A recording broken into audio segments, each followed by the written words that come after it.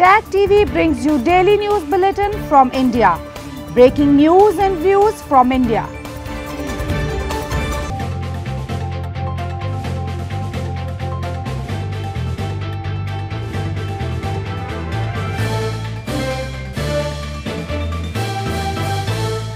Good evening, welcome to South Asia Newsline. I'm Uzma Jafri. Here are the top stories we are tracking for you on Friday, the 25th of September.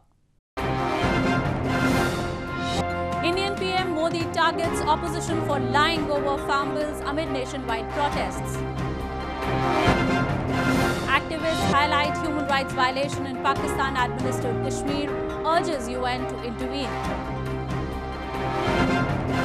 And Sri Lanka's former president must take responsibility for Easter Sunday attack, says suspended IGP. And now for all the details. Opposition parties in India staged nationwide protests on Friday against the newly passed farm bills that give farmers the option to sell their produce to private buyers. Many farmer organizations have opposed the move, saying it will leave small growers with little bargaining power. Prime Minister Modi has defended the legislations, terming them historic, and accused farmers were being misled by the opposition.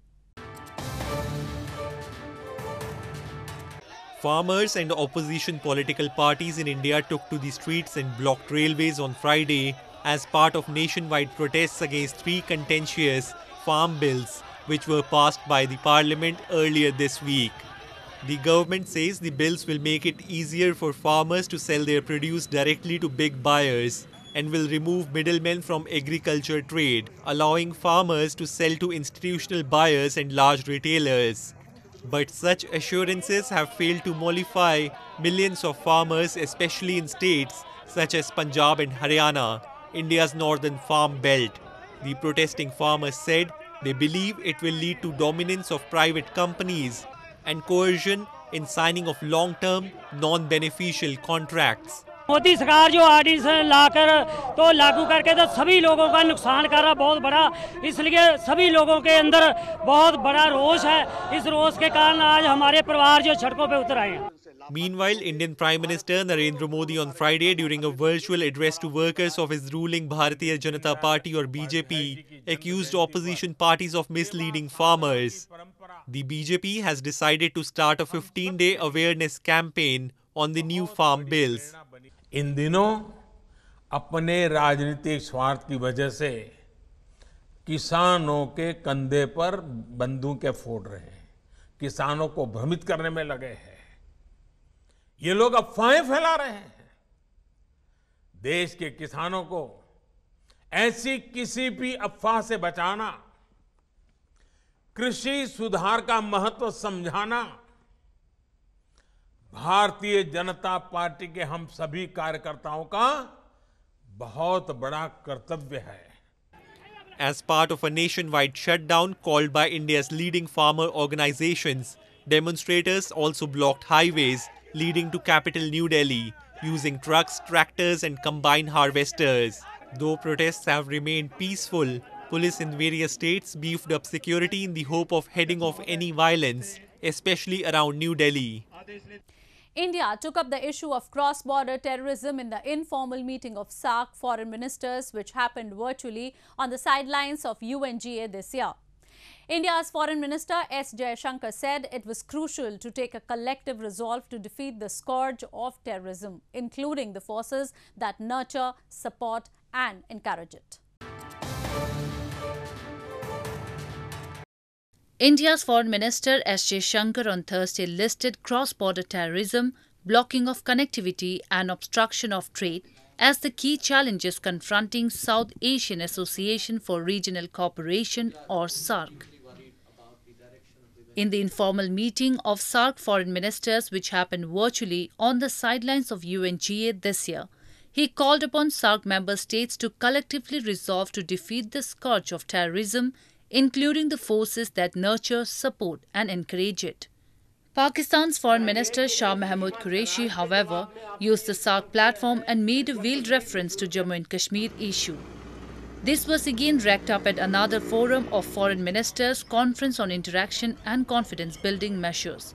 It is very typical of Pakistan to use such fora to raise bilateral and contentious issues which are against the principles of such organizations as well as against the spirit of these meetings. Meanwhile, India's Foreign Minister reiterated India's continued commitment to assisting the SAARC neighbours in combating COVID-19 pandemic. Increased collaboration in the fight against COVID-19, connectivity and trade were also discussed in the meeting. Moving on. Activists on Thursday highlighted atrocities in Pakistan-administered Kashmir and Gilgit-Baltistan and urged the UN Human Rights Council to stop Pakistan from treating people in the illegally occupied territories like animals. They demanded Pakistan should be tried for war crimes. Activists on Thursday highlighted atrocities in Pakistan-administered Kashmir and urged the UN Human Rights Council to intervene and stop Pakistan from treating people in the illegally occupied region like animals. Activist Sajjad Raja even broke down while making an intervention and said, "The Election Act 2020 has taken away all constitutional, civil and political rights of the citizens of Pakistan-administered Kashmir, allowing Pakistani forces to act with impunity in brazen violations of the UN resolutions on Kashmir." Our activities opposing accession to Pakistan have been declared anti-state in flagrant violation of United Nations resolutions. We are treated as traitors in our own home simply for defending it. By declaring our political activities illegal, this act gives the Pakistani army a free hand to assassinate our people through targeted killings and enforced disappearances. Meanwhile, activist Amjad Ayub Mirza demanded that Belt and Road Initiative projects between China and Pakistan should be declared illegal, which have led to an increase in human rights violations and rampant destruction of natural resources in Gilgit-Baltistan. He urged the UN that Pakistan be tried for war crimes and that the world should collectively demand the withdrawal of Pakistan army from the illegally occupied territories. In news from Nepal, opposition Nepali Congress has slammed the Prime Minister Oli-led Nepal government for making comments over the issue of land encroachment by China before officials sent to the claimed site returned back and filed a field report.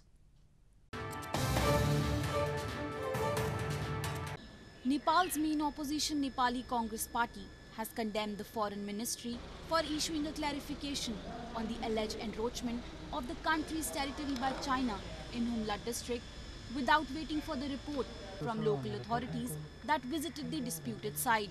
The Foreign Ministry had issued a press release earlier this week stating that on the basis of official records, reports of field inspection and boundary maps, Nepal's Department of Survey had confirmed that the buildings said to be built by China were not in Nepali territory. Nepali Congress spokesperson Vishwa Prakash Sharma, issuing a press release, has said the Foreign Ministry made a hasty comment when it refuted allegation of encroachment of Nepali territory by China before government authorities submitted their report. He added, in case of a border dispute, it is best to make public the government's views on the basis of inputs from the local administration, political parties and media. Local media since last week carried reports of land encroachment by China by illegally constructing 9 buildings in Lapcha Bagar area of Nepal's Humla district, which is only accessible by airways.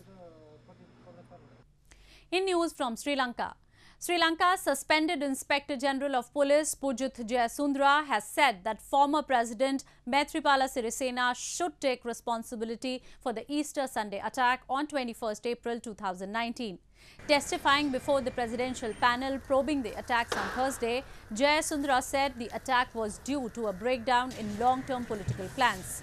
Following intelligence information that there was going to be bomb attacks, he had informed senior officials who had been appointed to cover the whole island regarding the attack that such an attack was possible. Pujith Jayasundara said the CID charged him and former Defence Secretary Hemasiri Fernando with murder without any recommendation. Meanwhile, former President Maithripala Sirisena is scheduled to appear before the Commission on 5th of October and former Prime Minister Ranil Wickremesinghe will testify before the panel on October 6. Women in Afghanistan are paving a way for a better future and upliftment, where rights activist Maryam Durrani has found a fresh outlet for her decades of advocacy, a new fitness center for Afghan women. Durrani is a fierce campaigner for women's rights in Afghanistan's southern province of Kandahar, where the Islamist Taliban militant take a conservative stance on the position of women. 36-year-old rights activist Maryam Durrani in Afghanistan's southern province of Kandahar has found a fresh outlet for her decades of advocacy, a new fitness center for women that creates safe space for them. Durrani runs a radio station for women and has served on the provincial council. Last year, Durrani switched tack to open a female-only gym, which draws about 50 women to attend each day. With a troop withdrawal signed between the United States and the Taliban, who have fought a bloody war for 19 years, many women in Afghanistan worry the militant group may exert its influence through formal political channels. When the Taliban ruled Afghanistan, they banned education for females and barred women from leaving the house without a male relative. The group says it has changed, but many women remain skeptical. خانم‌ها عکس العملشون بسیار مثبت بود چون او ضرورتشان بود. ولی متاسفانه چیزی که مرا خیلی ناراحت ساخت عکس العمل مردای ما بودن، مخصوصا مردهایی که تحصیل کرده بودن، مردانی که در میدیا کار میکردن، کسانی که خودشان صاحب یک ایدئولوژی، یک ایده در جامعه میدانستن، کسانی که فکر میکردن خیلی روشن فکر هستن و با فرهنگ هستن. اونا بودن که خیلی زیاد در قسمت جایگاه تخریبات داشتن و مرا توهین و تحقیر کردن که این جایگاه را یک جایگاه بد و زشت و غیر شرعی بیان کردن. For now, Durrani's focus is on serving the dozens of women who attend the club, whom she describes as a cross-section of society, including housewives and women who work outside the home, especially after the coronavirus lockdown that has forced her gym to close for nearly 3 months from March 28. In a miraculous incident, a COVID-19 positive woman who gave birth to a premature baby in southern India has recovered from the disease along with her daughter. The doctors performed an emergency cesarean section on the 29-year-old mother, who was admitted to the hospital in August and was diagnosed with COVID-19 after complaining of breathing discomfort.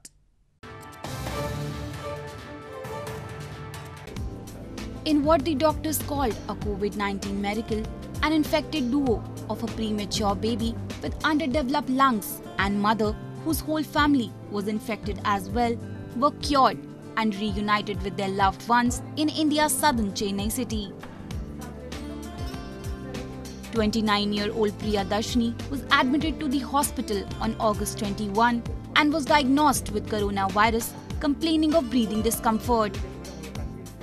She was in her 28th week of pregnancy and hence the lungs of her baby were not fully developed. When we as a team of doctors and nurses continuously work 24/7 to take care of these patients, and then when we see the whole family reunited and we are seeing them getting ready for discharge and going home tomorrow. Doctors performed an emergency cesarean section after putting Priya Darshini on a medically induced coma as oxygen levels in her blood dropped. She woke up from the coma after nearly a month on September 22 to see her baby girl. I went into the operation theatre, they gave me anesthesia or something, and within 20 minutes my baby was taken out and she was just 1 kg of weight. So she was in NICU for the past 1 month and now she is like getting better. Chennai city alone has reported a total of over 159,680 coronavirus cases so far. The deadly virus tally across India has zoomed past 5.8 million. Well, that's all we have for you from South Asia this evening. Now our viewers can watch the show on SouthAsiaNewsline.com. You can also visit us on Facebook.com/SAsiaNewsline and follow us on Twitter @SAsiaNewsline. That's all in tonight's edition. We will see you same time next week. Have a great weekend. Good night. Subscribe Tag TV YouTube channel and press the notification button. Subscribe TAG TV YouTube channel and press the notification button.